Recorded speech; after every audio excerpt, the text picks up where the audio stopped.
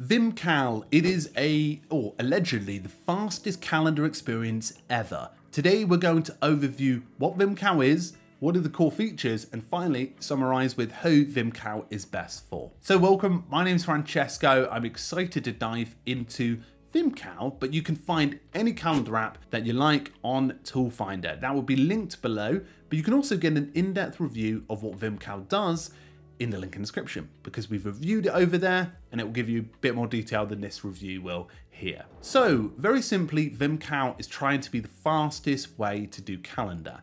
It's fast in its design, it works on desktop and mobile, but essentially this allows you to create events, book meetings, and to be able to find availability for other people.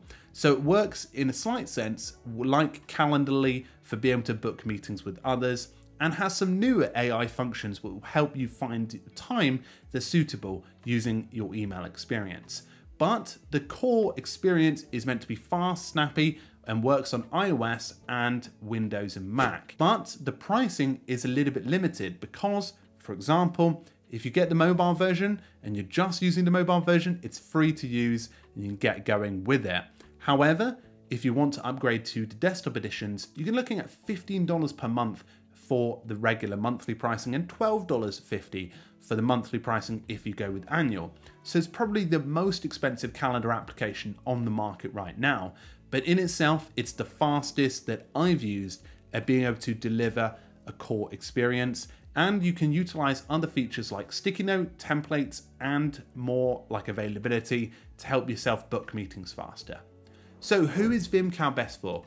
To be honest, it's really good for those who are looking to use your calendar and meetings every single day, and those who associate their calendar and meetings and that time associated with organizing it to direct spend, because I think this is probably the most expensive one. But for someone who invests a lot of time in Vimcal, for example, who might use it on a routine basis, this might be the one tool that they should invest in, because it's one of these things that if you can directly correlate it to costs or output, then it's something that might be a good investment.